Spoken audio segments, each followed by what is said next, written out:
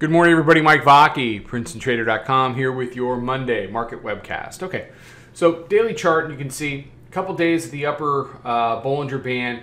They pulled it back Friday, traded as low as 38.13 quarter. It's been a neutral to kind of a, it's starting to become a little more heavy Globex session.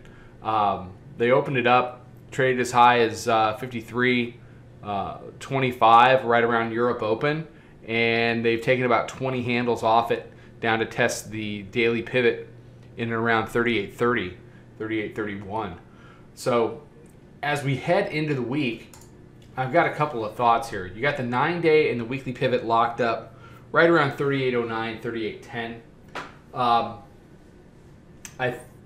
My feeling is in situations like this, especially with a little bit of pushback Friday, establishing this 53 area here, you can kind of draw a line here.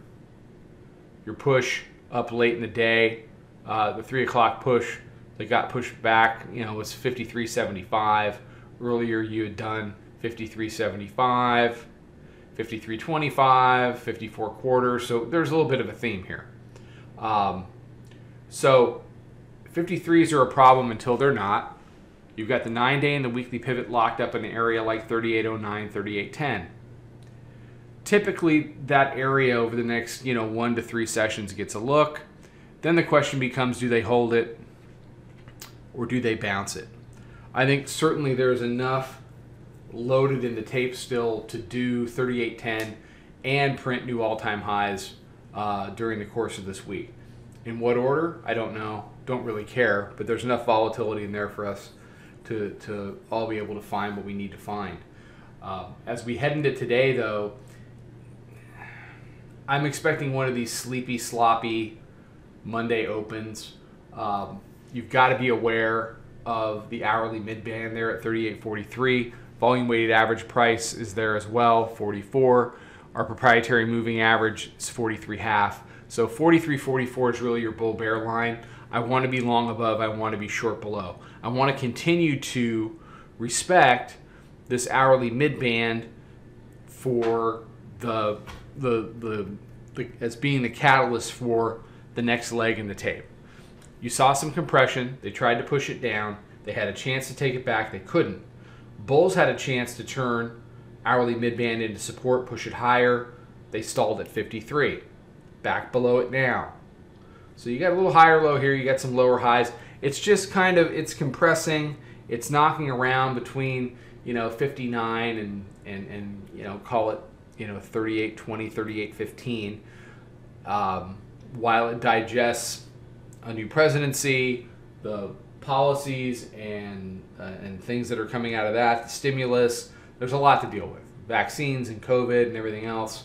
Although I think the COVID numbers, I think the tape is so immune to those, it doesn't really do anything.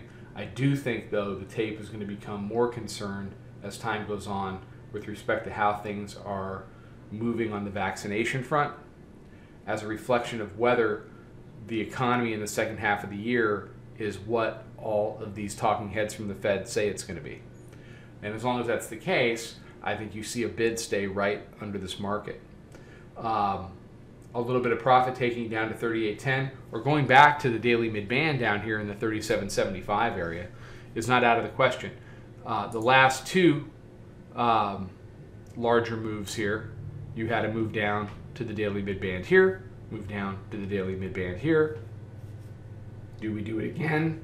I don't know, but that's what the E-mini likes to do. Upper band, middle band, lower band, although it hasn't been able to do that the last couple of times, which has turned it into a pure dip by market and yielded new all-time highs.